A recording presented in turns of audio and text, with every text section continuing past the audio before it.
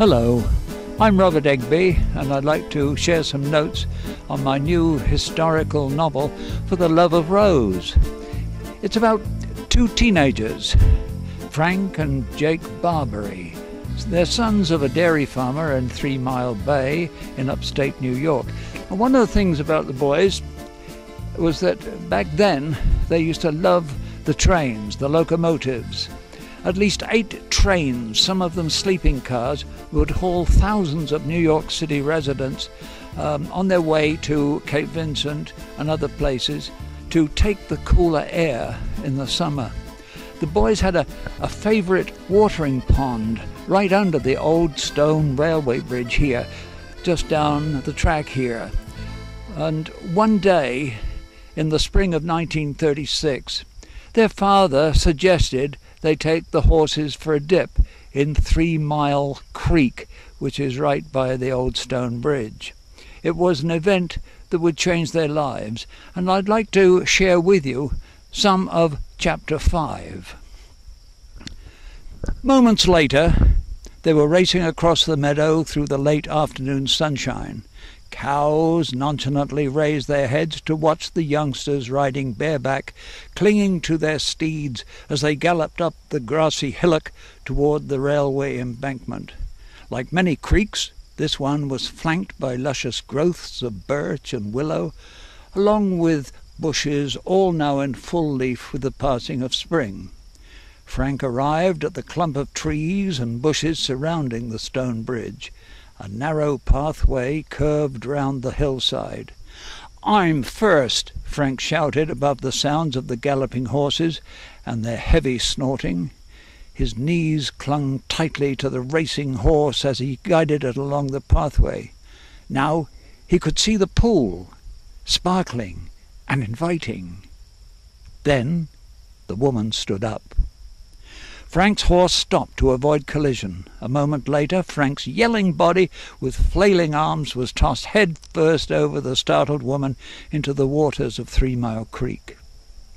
Cautious, Jake had stopped his horse and dismounted, but as he did so, he was now knocked flying by Frank's terrified horse as it broke out and raced away to freedom, quickly followed by Jake's animal. For a few moments it was sheer chaos, and then everything came to a standstill. The action froze for perhaps 10 seconds. For Jake, it seemed an eternity. Flat on his back, he struggled to sit up and stared around.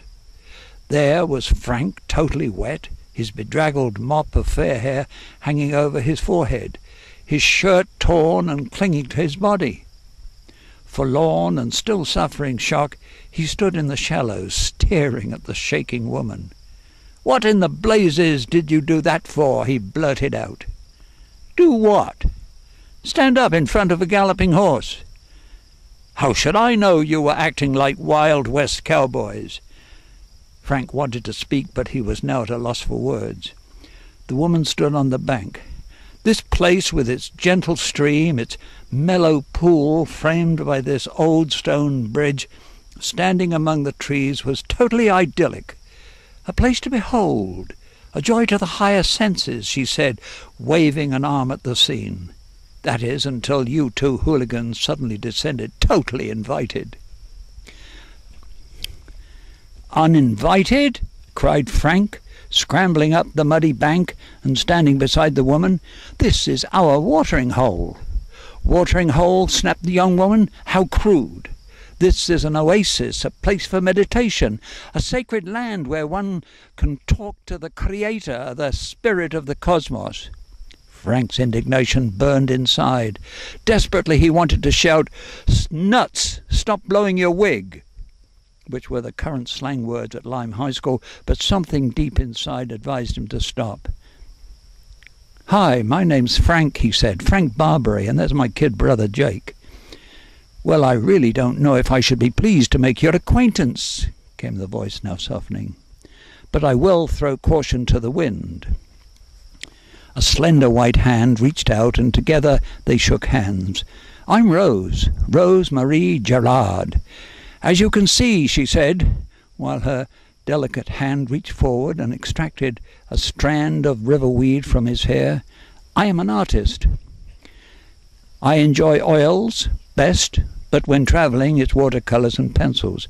It was at that moment a picture became embedded in Frank's mind. It was an image that would stay and haunt his mind for the rest of his life. A young woman wearing a white, wide-brimmed Tuscan hat with silky black hair tied into a top-knot bun that accented the strong but delicate features of this woman. Frank's eyes scanned the slim, trim body that lurked teasingly beneath the loose white cotton dress and the black leather walking boots. Her sharp dark eyes stared back, cognizant of the fact she was being scanned, even evaluated. Evaluated? That was too strong a word. Frank was simply bathing in this beam of stunning sunlight that had suddenly come into his life. For Frank and Rose, 1936 was an idyllic time, and their love grew stronger by the day. By year's end, Rose and her father, a New York surgeon, had both become lost in Spain, which was embroiled in a violent civil war. Frank, totally innocent and naive, volunteered to hunt for them.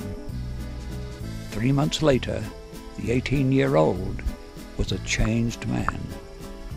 He found himself in Durango, the capital of the Basque Country, on that Wednesday, March the 31st, 1937, the day the Condor Legion bombed it for no good reason.